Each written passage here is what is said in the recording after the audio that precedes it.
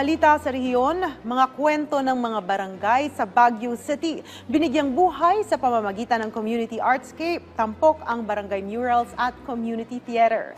Ang detalye sa report ni Ala Sungduan ng PTV Cordillera. Masayang-masaya si Architect Felipe Phil Reyes dahil ang mga kwento niya at iba pang residente tungkol sa kinalakhang niyang lugar simula 1938 ay nabigyang buhay sa pamamagitan ng mural na ito sa Aurora Hill proper sa siyudad ng Baguio. This is nice. This is something that can be preserved, and then it makes us recall what Aurora Hill was before. Was beautiful. There were a lot of pine trees. Ganyan din ang pahayag ng matagal na ring residente ng Barangay Asin na si Ramon Kindipan sa paglunsad ng mural na ito sa kanilang barangay hall. Ang mural po na ito ay nagpapakita ng kultura ng Asin Road.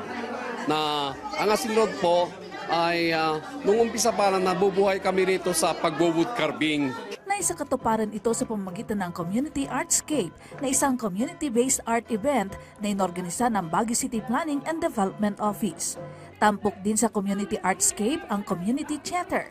Ayon kay Project Director at Theater Artist Linet Carantes Bibal, hangat ang aktibidad na paunlarin ang mga art events at ipreserba ang mga kwento sa mga barangay. Our goal is to develop the art spaces in the barangays and promote art in the barangays in the city.